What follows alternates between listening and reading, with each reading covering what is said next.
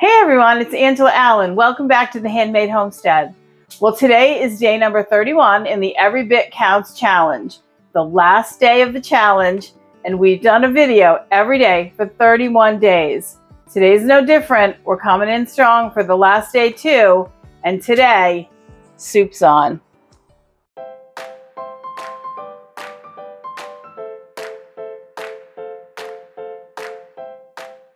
I'm still trying to use those tomatoes coming out of the garden. So today we're going to make a big batch of soup. We're doing roasted tomato soup today. And the first thing we're going to do is get the bread I just pulled out of the hot oven, buttered up and ready because we're going to need it for leftovers for lunch. Almost all of this batch will go in the freezer. I'm not personally big on tomato soup, but my husband loves it with a grilled cheese sandwich or just with some hearty sourdough. So we're making it for him. We're going to get it going, get it frozen, and it'll be ready whenever he's in the mood for some. This is bone broth. I make bone broth every chance I get. I never throw bones away. I stash them in the freezer, and then once or twice a month, I make a big batch of bone broth and stash that in the freezer too. And that's what we're going to add in place of water if I need any extra liquid. So we're going to start by cutting every ripe tomato in half that I can find in my house. I think I filled up 3 big trays here. They've also got jalapeno and regular sweet peppers, green onions, and celery, stalks and leaves on top, a little bit of olive oil, a little bit of salt, and then they were roasted in the oven about 400 degrees for more than an hour. I wanted these really caramelized, and they were. I loaded them all up into my NutriBullet RX. I love this machine.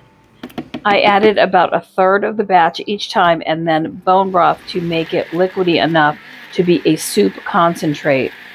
I was going for really thick, really concentrated soup for the freezer. Again, just like if you opened a can of soup, you have to add water to this to make it drinkable. It's a very thick sauce, almost like tomato paste.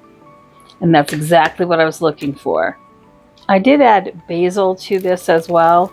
But you can see how that's a really thick sauce. So I measured it out in about 3 cups per freezer bag. Squeezed the air out by hand and then just sealed the bags with a vacuum sealer. These bags are tough and they will protect them for as long as they need to in the freezer.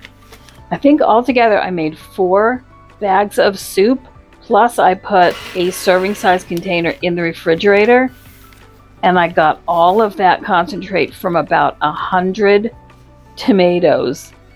It was crazy. It was a lot of tomatoes for just that small amount, but I did concentrate it.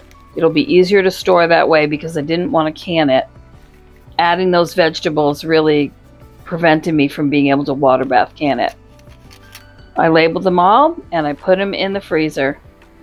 I also put 8 bags of diced green tomatoes in the freezer as well, in 2-cup serving sizes.